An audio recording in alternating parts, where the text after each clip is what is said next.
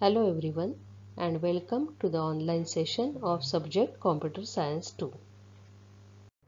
In this session, we will see functional block diagram of 8085 microprocessor and function of each block. Here you can see functional block diagram of 8085 microprocessor. Here you can see various main blocks: accumulator, arithmetic logic unit, temporary register, flag register, instruction register, instruction decoder, various types of registers, stack pointer, program counter, incrementer, decrementer, address buffer, data/address buffer. This is timing and control unit, interrupt control, and serial input-output control. Here 8-bit internal data bus is there and address bus is also there. So you can here you can see address bus, here you can see data bus. Now we will see function of each block. 8085 is an 8-bit microprocessor. It has following configurations. It has 8-bit data bus, 16-bit address bus. Address bus can address up to 64 KB memory locations. It has 8-bit accumulator, 16-bit program counter, 16-bit stack pointer, 6 8-bit registers arranged in pairs BC, DE and HL. It requires plus 5 volt power supply. It operates at 3.2 MHz clock frequency. So now we will see address bus and data bus. Data bus carries 8-bit data. It is bidirectional bus. Address bus carries 16-bit address of the location where data is stored. Address bus is unidirectional. Now we will see various functional units. 8085 consists of the following functional units. First we will see accumulator. It is 8-bit register used to perform arithmetic as well as logical operations. It is also used to input, output and load or store the data. It is connected to internal data bus and arithmetic logic unit. The result is stored in accumulator. Now we will see arithmetic logic unit. As the name suggests, it performs various arithmetic as well as logical operations. Addition, subtraction, AND operation, OR operation. So it performs these arithmetic and logical operations. There are general purpose registers. There are 6 general purpose registers in 8085 processor. These are B, C, D, E, H and L. Each register can hold 8-bit data. These registers can work in pair to hold 16-bit data and their pairing combinations are BC, DE and HL.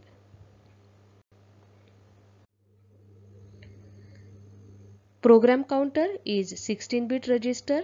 It is used to store the memory address location of the next instruction to be executed. Microprocessor increments the program counter whenever an instruction is being executed so that program counter points to the memory address of the next instruction that is going to be executed. Stack pointer is also 16-bit register, works like stack, which is always incremented or decremented by 2 during push and pop operations. Temporary register is 8-bit register which holds temporary data of arithmetic and logical operations. Instruction register is 8-bit register. When an instruction is fetched from memory, then it is stored in the instruction register. Instruction decoder decodes the information present in the instruction register. Timing and control unit is very important unit. It provides timing and control signal to the processor to perform operations. So following are the timing and control signals. Here you can see which control external and internal circuits. So ready, read bar, write bar, ALE, these are control signals. Then S0, S1, IO oblique M bar, these are status signal. Then hold, HLDA, also reset signals, reset in bar and reset out. Now we will see interrupts. When a microprocessor is executing a main program and whenever an interrupt occurs, the microprocessor shifts the control from the main program to process the incoming request. After the request is completed, the control goes back to the main program. There are 5 interrupt signals in 8085 microprocessor. These are INTR, RST 7.5, RST 6.5, RST 5.5 and trap. There is another important unit, serial input oblique output control. It controls the serial data communication by using these two instructions, SID and SOD. SID means serial input data, where data is given to the microprocessor serially, and SOD means serially output the data. Address buffer and address dash data buffer. The content stored in the stack pointer and program counter is loaded into the address buffer and address data buffer to communicate with the CPU. The memory and input-output chips are connected to these buses. The CPU can exchange the desired data with the memory and input-output chips. This figure shows block diagram of arithmetic logic unit. Arithmetic logic unit is 8-bit unit which performs arithmetic and logical operations. ALU contains adder, shifter and status register. Adder performs arithmetic operations like addition and subtraction. Shifter performs logical operations like rotate left, rotate right, etc.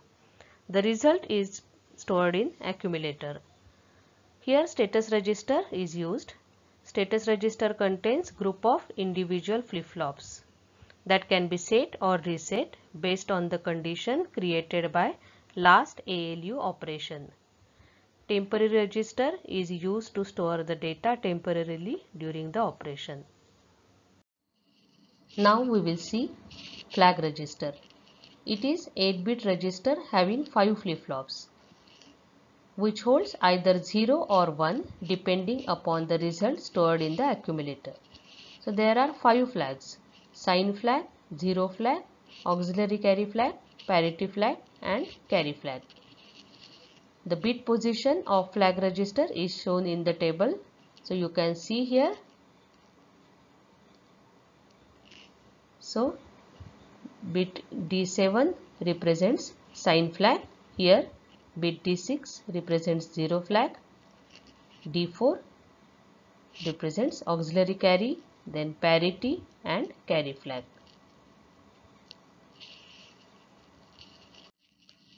Now we will see interpretation of flags. First we will see sign flag. If D7 bit is 0, that means sign flag is reset. It means that the result in the accumulator is positive number. If S is equal to 1, that means sign flag is set. The result in the accumulator is negative number. Then we will see zero flag. If the result is 0, then zero flag is set, otherwise it is reset. Here you can see if Z is equal to 0, then the result is not 0, the zero flag is reset, and if Z is equal to 1, zero flag is set. That means result is 0. Then we will see auxiliary carry flag. If bit D3 generates carry while doing any arithmetic and logic operation, then this flag is set. Otherwise it is reset. So here you can see when auxiliary carry is equal to 0, that flag is reset. It means that auxiliary carry is not generated during arithmetic and logical operation. If AC is equal to 1, that means that flag is set. Auxiliary carry is generated during arithmetic and logical operation. Now we will see parity flag. If result contains even number of ones, then this flag is set. And if result contains odd number of ones, then this flag is reset. Here you can see that if P is equal to 0, then this indicates that parity flag is reset.